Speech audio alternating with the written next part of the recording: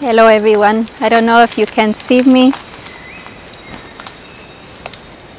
I put the phone on a branch, so hopefully this will be able to record. I don't have my tripod. Sometimes I forget these things. I wanted to tell you a story that it was like 2 days ago. I went to a deserted beach. You know, I'm a bit of a hermit, so I'm trying to get out of my shell. So 2 days ago I went to a deserted beach and I was actually sinking in quicksand because it was a bit of a wetlands rather than like a normal beach of just plush sand. And I was knee deep in about mud. It's a bit hilarious actually. And there were only 2 people on the beach. They were fishermen. They were a while away from me, not close but not far. They didn't offer help. They didn't ask me for help or anything. I didn't scream or make any reaction or ask for help myself either. And I just turned in their direction and they said, go back to where you came from. So I know some people would take this racist or offensive, but at that moment I didn't. I actually just turned around. I looked back at the direction that I had been coming from, you know, that was dry sand, not the wet sand that I was like immersed in. And I went back that way, like a little Oompa Loompa, you know, and I finally made my way out of it. And I laughed because I was knee deep in mud. It was hilarious. I was by myself and I was in a bikini. Like first time I'm like in a bikini by myself, deserted beach. Anyway, and yeah, and I won't show you the bikini because I don't want people to see my body on the internet. I prefer to be covered up, you know, because I want you to notice my mind over paying attention so much, you know, my body. I think there's enough women on the internet in their bikinis. So, and no offense to that, just giving you my opinion. And so when I saw them again as I was walking back on the dry sand, I just said thank you. And, you know, I was happy because I was in this place of magnificence. I put the video up a few days ago of this escape, this deserted beach. It's like nothing I had really ever seen before, just nobody there. And this is summertime in Melbourne, so every beach in Melbourne when it's sunny is just packed full of people. So this was like such a delight, such a treat, such a privilege. And later I thought about it the whole day, kind of in my mind, you know, was that racist, was that offensive? But you know, I thought of it this way. When you say go back to where you came from, you know, the land always belongs to the indigenous people. Every land on earth belongs to the indigenous. So I live in Australia. The Aboriginals are the forefathers of this country. The Aboriginals are the first people here. In Melbourne, you don't see Aboriginals. I believe they're in Darwin or Northern Territory or Alice Springs, but I've never actually met an Aboriginal here in Melbourne. In America, it's the Native Americans, and again, you don't see the Native Americans. They've been kicked out of their land and they're in central reservations. And you know, I just wanted to remind you that the land owns us, not we own the land. And nature is so powerful that it can destroy us in a second. You know, I'm in this beautiful rainforest here in Melbourne, the Dandenong Ranges, and there's incredible trees that have been struck down by the immense force of wind. And we just have to say, wow, we are not in charge. Humans are not in charge. There's a controlling power that's greater than humanity. And it's very humbling. It's very humbling to know we're not in charge, that we don't know what's going to happen from moment to moment. La Palma is going on. La Palma volcano is going on. We don't know if that will erupt. You know, Kazakhstan is in war right now and it's not being advertised on the news.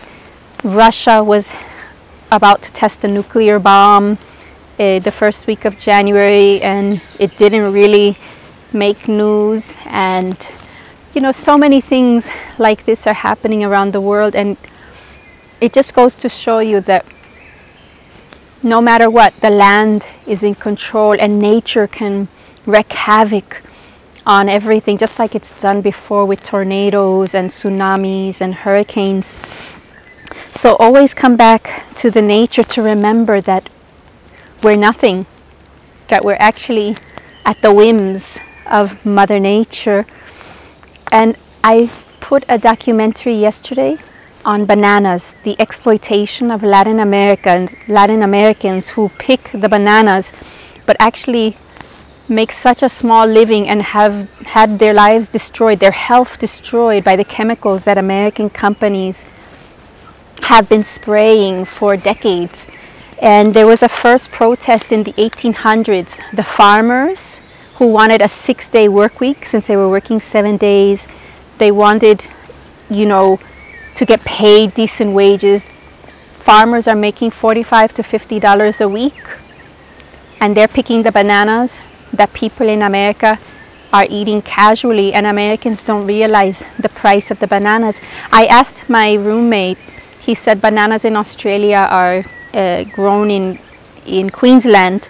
So he said people here, they have to make at least $10 an hour or $15 an hour, which is a much better wage than $45, $50 a week. But Australia is a very expensive country, so the wage is higher here. Minimum wage is about $20 an hour. So I just wanted to make you aware, those people who are interested in knowing more about how are the people who actually make the things you own or make the things you eat, how are they living? The banana documentary is fascinating for that. And to really, a lot of people are staying at home watching movies. I really recommend you to start looking at documentaries instead. Start to research, like, where does coffee come from? Do the farmers who harvest coffee, do they get paid as much as the cafes and the companies producing coffee? So I feel like one day I'm praying that farmers don't have a middleman, and so it's the farmers and the companies direct giving the money to the farmers. Because imagine, people around the world love coffee, but do the farmers actually get that money? Do they have a good quality of life? So this is just a few questions. This is just to provoke you to try and watch that banana documentary and to research, you know, how imperialism has affected Latin America and many countries all over the world. I talk about Latin America because my mother is from El Salvador, my father is from the Dominican Republic, and so I've seen firsthand how the mentality, perspective of imperialism has affected my family as immigrants, as a, you know, as third world generation, first world generation. You know, I've gotten to see how people's minds are changed by colonialism. And I think to myself, we always have to come back to the nature to realize this is the real beauty, and it's wild and it's free, and we have to not take it for granted. And we have to realize, you know, when we're eating fruits and veggies, it's hard. I know we're all having our struggle, and so unless we're independently wealthy or rich, a lot of people, we're always looking for how to find the best price for food. But for instance, bananas have stayed very cheap in the States because of all the exploitation going on in Colombia, in Ecuador. So for instance, in the documentary, it documents how there was a company called the United Fruit Company that was like an octopus in all the different South American countries. To be able to transport the bananas, they had to get involved with all the different countries to have different routes, and, you know, basically a monopoly. And America was funding this because they were making a lot of money. So America actually didn't care about the farmers, the poor farmers. America only cared about the companies who were making the money, exploiting the very workers. And when the workers finally had a protest, the companies shut the farmers down. It was a first big massacre in Magdalena, Colombia in the 1800s. And many other protests happened that war shut down, and that's why it was allowed to go on so long, all this marginalism. I urge you to watch the documentary Bananas, Blood, Bullets and Poisons. It's very enlightening. It's terribly heartbreaking, but it's a wonderful thing to be able to open our heart to all the people and to see that everybody has the right to a better life. And we might not know what to do, but I urge you, if you have money, if you are rich or whatever, I urge you to buy organic, because organic, then that means the farmers will have a better quality lifestyle. They'll be paid more there'll be no pesticides because they're paying for more people to be watching the fruit and veggies being grown. I mean, I'm not buying organic because I'm not always buying. I'm I'm trying to get a veggie patch growing in my backyard. So I have spinach and kale growing in my backyard. I'm really lucky I live with people who know how to garden. So we've planted our own kale and spinach that I use in my smoothies.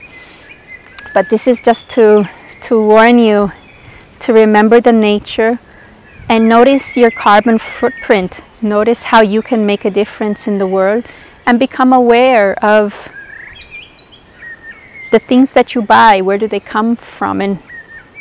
And begin to question, has the authority always looked after the health of the people? And I'm here to tell you, the United States did not look after the health of Colombia and Ecuador in regards to them picking bananas for Americans to eat. So that says a lot about exploitation and politics, and America knowing that the use of chemicals and pesticides is very dangerous, but looking at South America as their backyard, as what they can do, what they want with, means they're not always taking care, they're not always caring about the other people, thinking they can do whatever they want. The nature is beautiful, so I urge you to come here. I urge you to watch my bananas documentary, and I urge you to, as much as you can, come to the nature so you can just let things slide off your back. Like, I thought to myself, was that a racist comment? And to tell you the truth, I really don't care. It doesn't matter, because the truth of the matter is they told me go back to where it came from, so I did. I looked around and I thought, okay, this is the best way, going the direction of the dry sand. So I backtracked and found my way out. And I had quite an adventure. I was there by myself. It was a miraculous sanctuary. And I enjoyed. And today I did something completely different. I went to a community lunch, a community vegan lunch at an Indian restaurant. And I invited a few people that I've met because I've been going to different groups of people who are into, different alternative reality, mind perspectives. And it was amazing. So many people that I invited showed up, and there were quite a number of people. I was intimidated at first, but when I got over that, I felt what a joy to be around people that are open-minded. It gave me hope and faith in humanity, that there are people who think different and who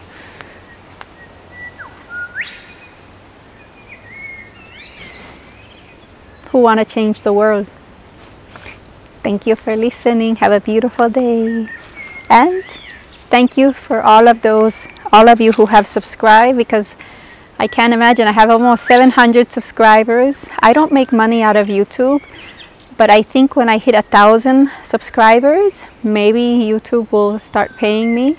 But I'll tell you the truth, YouTube was never my intention to make a profit out of. It's more to provoke people, to inspire people, to challenge people, to make people question authority. And as Buddha said, don't listen to anything I say, question everything.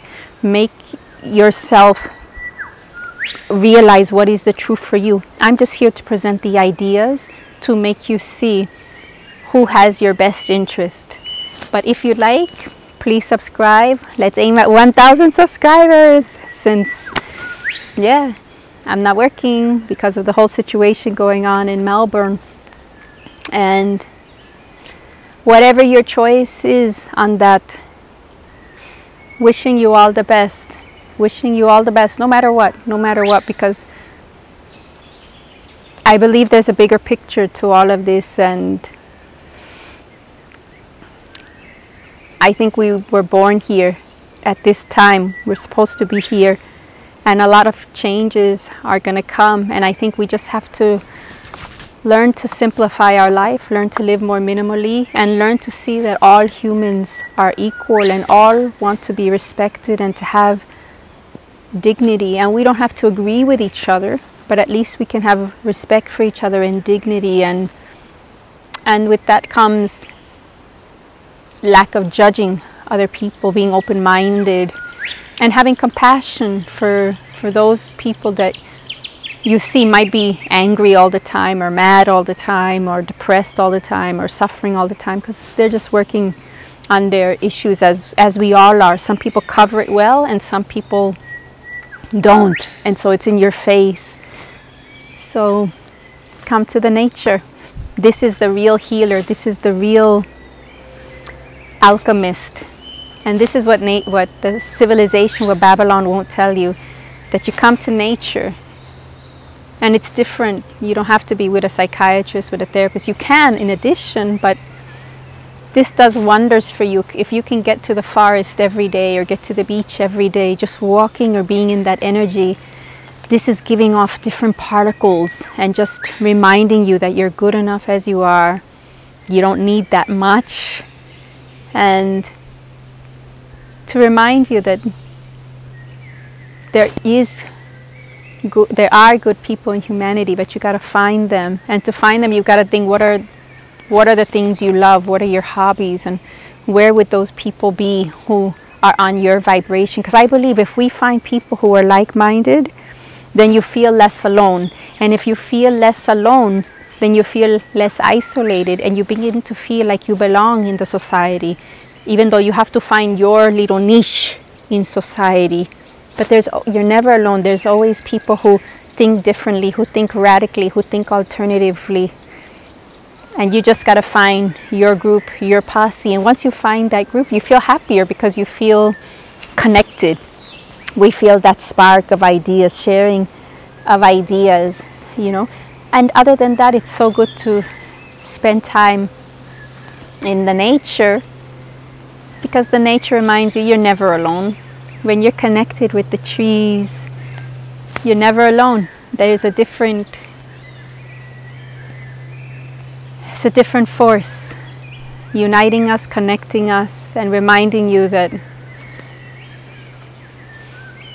sometimes things have to get destroyed for better things to come. And maybe that's what's happening on the planet. Maybe Corona was really this fantastic wake-up call. It destroyed our lives for about 2 years with a lot of upheavals, a lot of changes, a lot of confrontations, a lot of limitation of our rights that politicians imposed. But at the same time, we learned that what are our priorities, what's important to us, what do we love, you know. And we had to question the mandates that were being given to us to see, did they make sense? You know, were they in our best interest? And were they really about health and how to promote our immune system to a better standard, to a better level, how to take better care of our health? So I believe Corona has been a huge, huge blessing in a lot of ways to change our life, to simplify, to not be a rat in a cage running around like a chicken without a head. Now we all have a purpose. Now we are becoming more aware that life, we can't take it for granted. We can't take anything for granted. And being on earth as a human is that chance to find that connection to something spiritual, so that even if the world falls apart, we have something greater. We have a bigger picture we have that bigger picture. It's so easy to stay in your comfort zone. It's so easy to not challenge yourself and to just stick with what you know and to not go and meet new people. But I tell you, life is to have adventures. Life is to explore and to make discoveries. And you know, every time you get out of your comfort zone, that you challenge your limited conditionings or your negative programming, you find you're opening yourself, and you might be surprised there's more people like you out there than you imagine.